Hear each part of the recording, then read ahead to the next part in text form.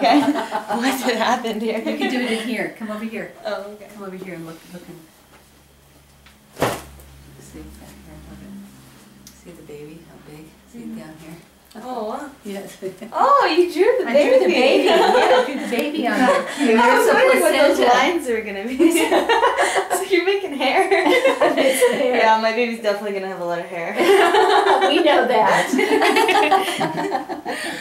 Oh, cute. I'm going to save this, take a picture. Okay. Okay. Awesome. Yay. Do you have an iPhone?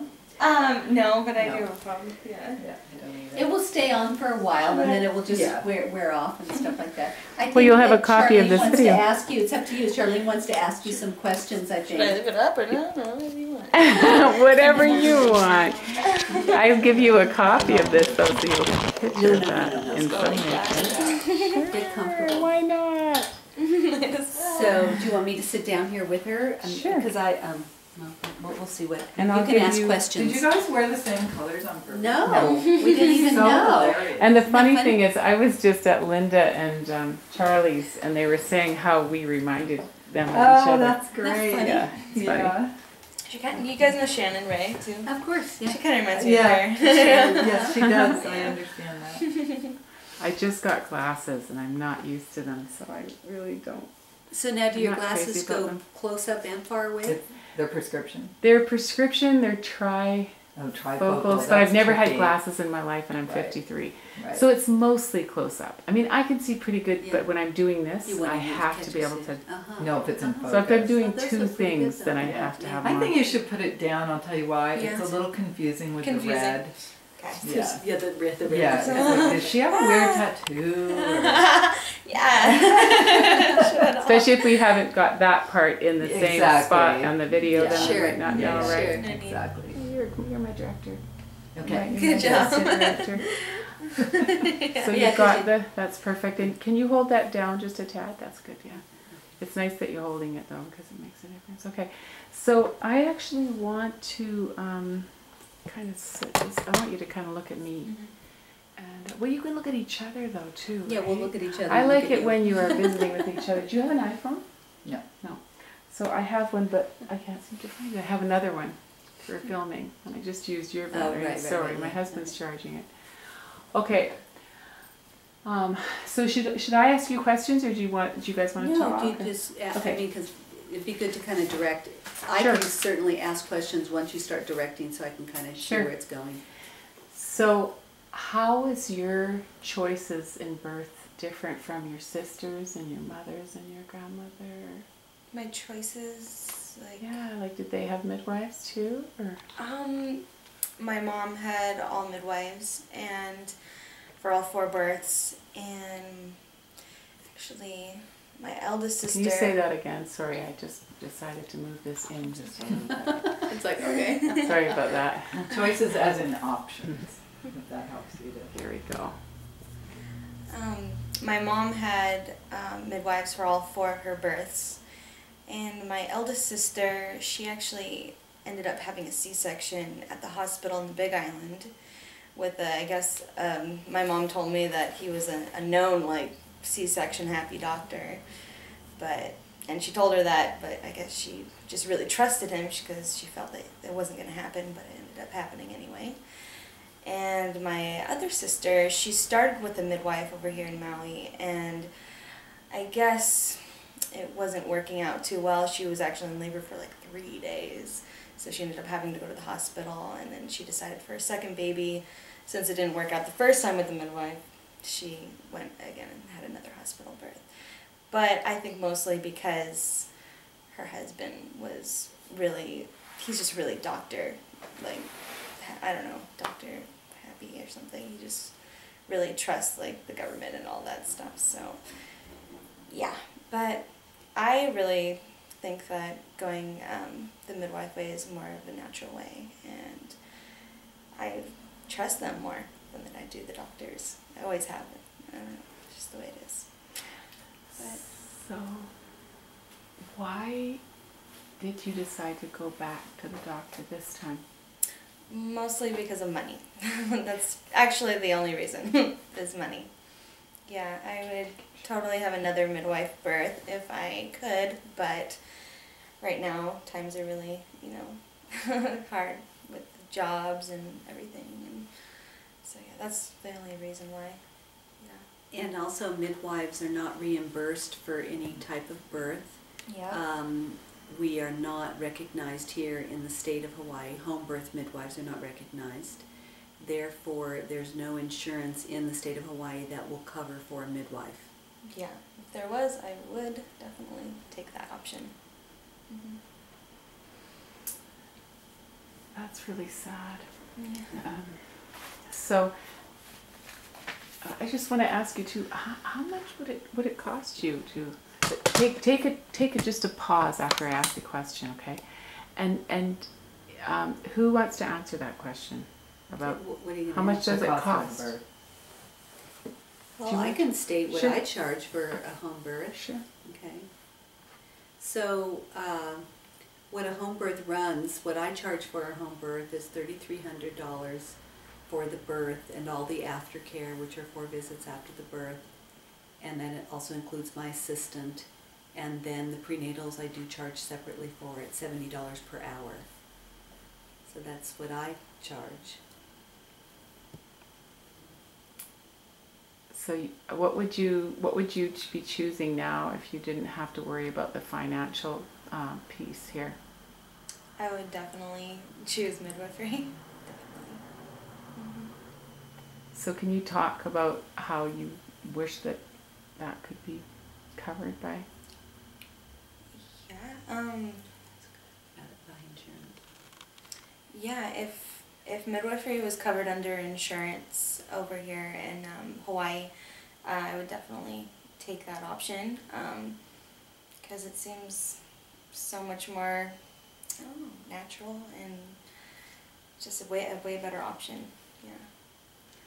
Not only that, it's also much more cost effective as well, because it's been proven that when women give birth at home, or even women who give birth in the hospital, that with their postpartum care is that a lot of women who've given birth in the hospital end up back in the hospital because they're not getting the postpartum care that they need through their doctors, because a lot of women go back about 2 weeks after their birth if they've had a vaginal birth.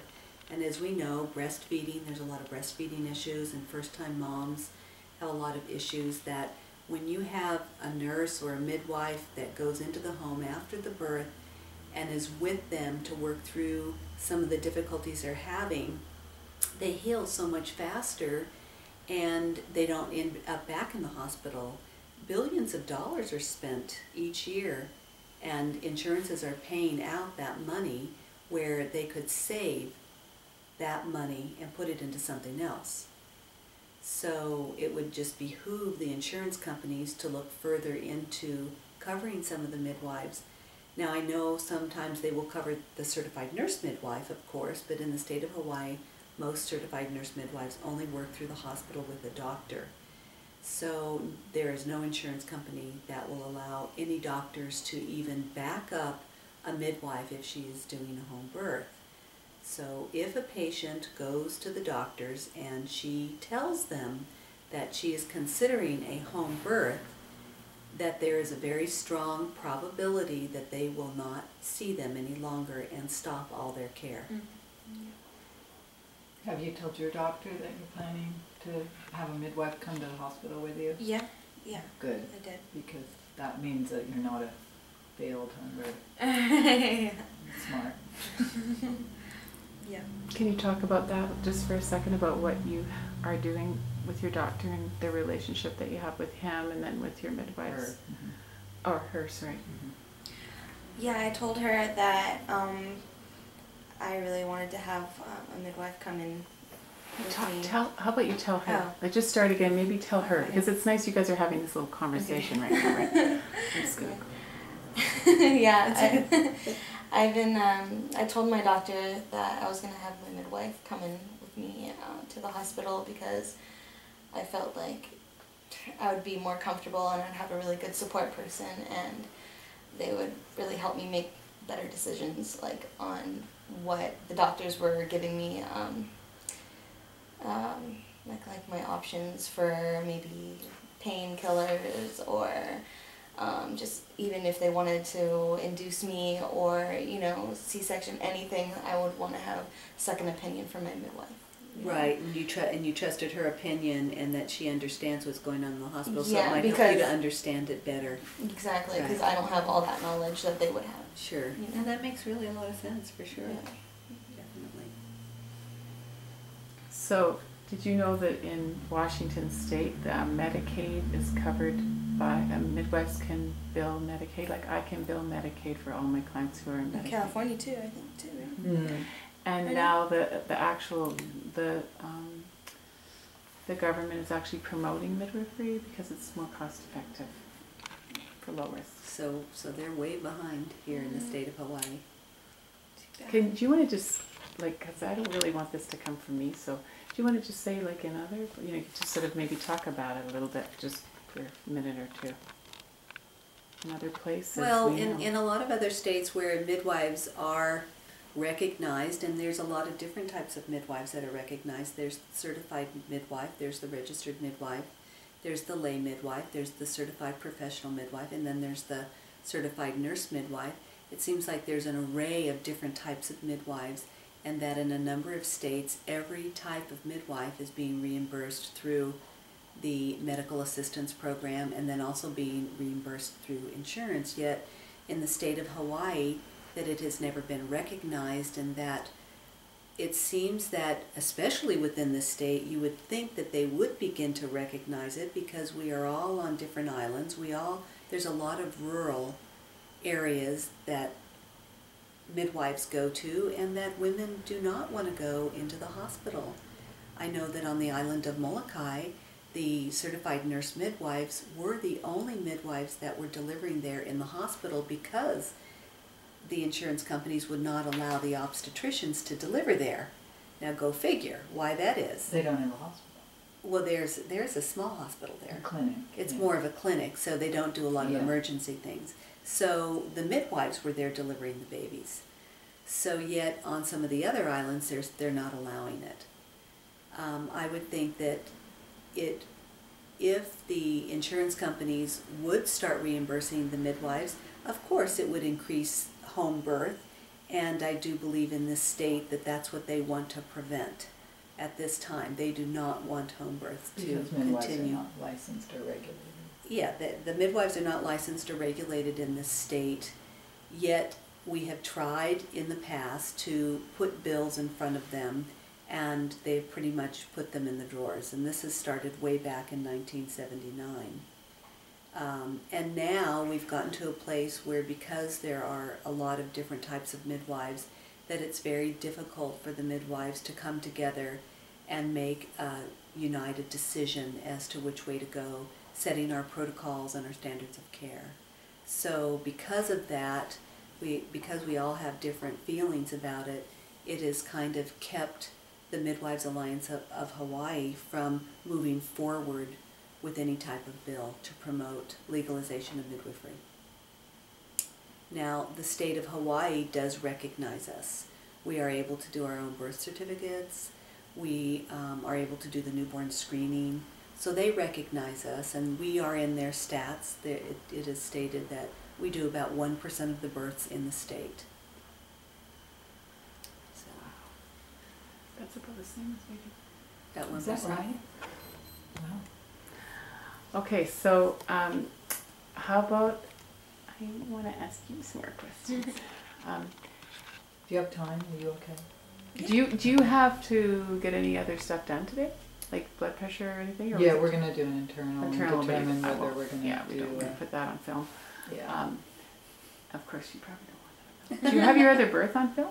No. No. Mm-mm. Do you have any photographs? Yeah, a photo. Would you be willing to share some, or? Yeah, I don't have any with me here. No, you can just send them to me Oh, by okay. email. Yeah, yeah. If you know. Yeah, Can yeah. you do that by Yeah. email? What's really I think nice so. is if you're talking Can you show? and you're like talking about your birth, and then I have like photographs or Right. video, then I can kind of layer that in with your voice talking, and it's really nice. Right, yeah, I do have a lot of So if you photos. want to hold the mic just for this last little part with you, and then I can go out while you have your internal. If you just kind of hold it up this way, This way, there's Yeah, the mic. then it'll actually pick up your voice, and I won't get that in the film. Okay. And so I'm going to have you just looking at me, Mhm. okay? And so, just, yeah, this won't take long. So, but I was thinking it'd be neat for you to talk about your other birth, because you haven't really talked about it too much. How was that? It was good. It started at like 8 o'clock p.m. right when I was wanting to go to sleep. I was really tired. But I was at my mom's house up in Mount Makawao, and everything was progressing pretty well, I would say. I was dilating and pretty good, and Marilee came up around, I think it was like 2 o'clock in the morning, I would say. And I think I was about like 4 centimeters or so, and she ended up working my cervix, helping me dilate faster, which was good. And then I kind of was starting to get stuck, I think around 5 or 6 centimeters. So she broke my water, and that was good. It made me start dilating even more. I ended up getting stuck, I think around 9 centimeters for a while. But I just went into the bath. I was really like relaxed. Everything was really nice in there actually. And then there's like the pushing stage, and that was about an hour, hour and a half, I would say. I can't really remember, but I think it was around that time. And it was a full 17-hour birth, but I didn't have any painkillers. I had a little bit of Stadol, which helped calm my nerves down. Oh. Can you just say, don't put it in there? Yeah, don't put it in there. Okay. Yeah, because we'll just, don't put that in. Okay. Whoops. We won't put it in. And her assistant, my midwife's assistant, was really helpful. She was helping me with my back labor for a really long time. Pushing and massaging my back. It was really nice. And baby came out. There was some shoulder dystocia, but my midwife was really professional and got the shoulder out, put both her hands in there, and it was just pulled one shoulder out, and then everything came out fine, and the baby was healthy and great, and I had a great postpartum. It was healed, everything healed really great, really fast. And the baby was really fine, and that was the best part, was that the baby was fine and healthy and happy. Oh, 6 and 9. Is that good? Yeah, that's awesome. Okay. I'm just going to get a picture of you guys looking at that together, just for fun. Yeah. I won't actually see any of the notes, but I'll just kind of maybe just sort of just talk to each other like you were just a minute ago there. Okay, so what I noticed that popped up for me was, so she started pushing at 12:20? No. even later, I think. Oh, lip completely gone, 2 p.m. At 2, oh, she delivered in the afternoon. I kept thinking she delivered in the morning. It was in the afternoon. So 2:20 And she delivered at 2 p.m. at 2:50. I only Oh, okay. pushed for a half hour. No, shit. I was only pushing for a half hour? 50 minutes. Oh, 50 minutes. 50 Yeah, minutes. I could have sworn. I was like, I see that hour. She didn't push that Yeah. long. Yeah. So what had happened is the head was coming down, but she had a little bit of an anterior lip, and so I had to go inside and work with her with the lip to push it back, and finally it went back, and then she delivered 50 minutes later. Cool. Yeah, his Apgars were 6 at 1 minute and 9 at 5 minutes. So how about if I'll take the camera off here, and now you're going to have an exam. Yeah, would you like to palpate and tell us your take on her side? I could. I was, I'm pretty good at like eyeballing when I was watching you, and I agreed. Yeah. I agreed 100% with Okay. her. I'm just going to turn this off for a second.